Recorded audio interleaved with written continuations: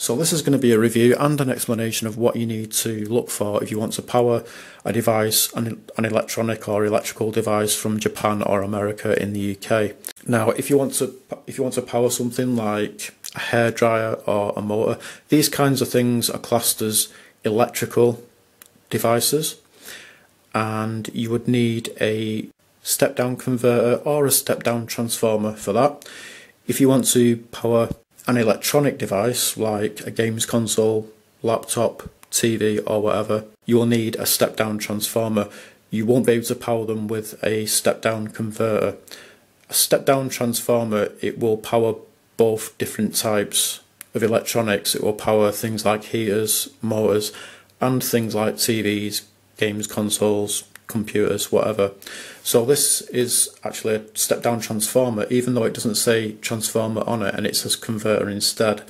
I'm thinking maybe the CT stands for converter transformer, because it is a transformer, and I guess it also works like a converter as well, since you can use electrical devices on it as well as electronic. So the AC input on this is 220 volts.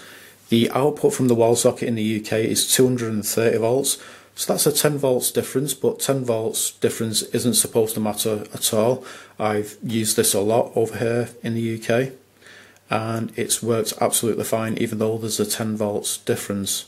And the same goes for the output of the transformer as well. For example, if I was to plug in this 100 volt PS2 into this 110 volt socket, supposedly that's absolutely fine. You know, the 10 volts difference doesn't matter at all. So I'm wondering why this outputs 110 volts and also outputs 100 volts. Maybe if you was to plug in a 100 volt device into a 110 volt socket, maybe it could shorten the life expectancy of your device a little bit.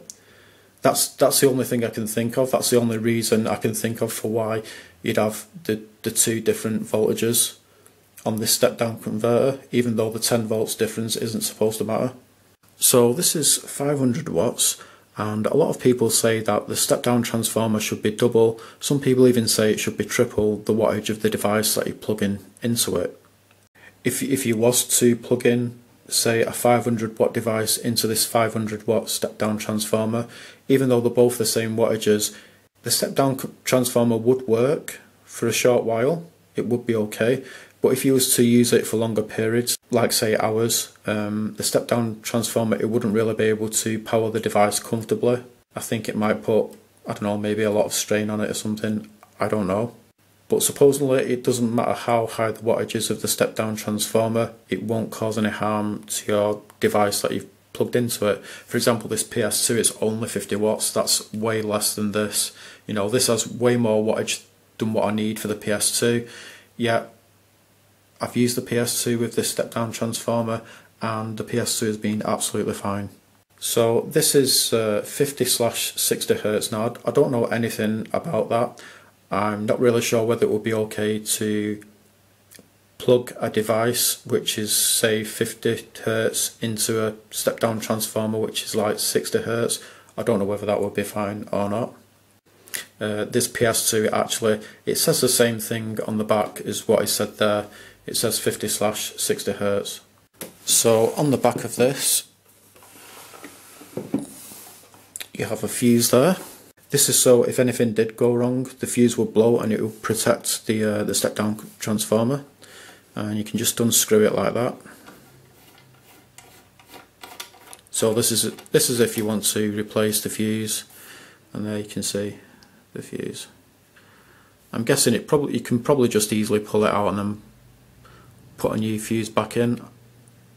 Well, I'm kind of pulling at this, it's not really coming out, so I'm just not really sure why, but I don't want to break anything, so I'll just leave it.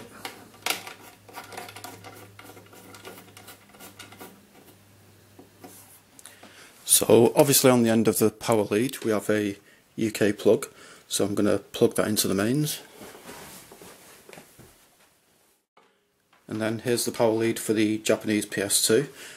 The Japanese PS2 is 100 volts, so I'm going to plug it into one of these 100 volts sockets. And now all I do is just simply turn it on. I'm going to move the camera closer so you can hear this.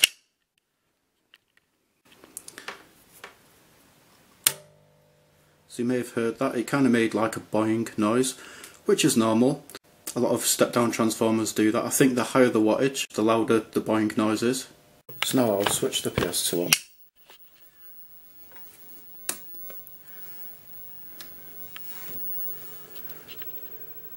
And it's as simple as that. You can see that the PS2 is now working. So I've never tried any other step-down transformers, so I don't have anything to compare this to. But to me, it seems like a really good one. I mean, it does what it's meant to do.